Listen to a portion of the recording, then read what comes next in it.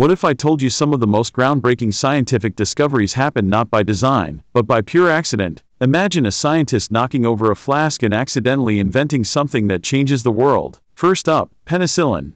Alexander Fleming left a petri dish unattended, and a mold killed the bacteria around it. This happy accident gave us the first true antibiotic, saving millions of lives. Next, microwave ovens.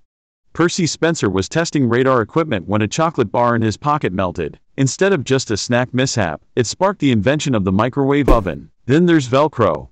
Swiss engineer George de Mestral returned from a walk covered in burrs. Curious, he examined them under a microscope and mimicked their tiny hooks to create Velcro, a genius invention inspired by nature's clingy seeds. Lastly, X-rays.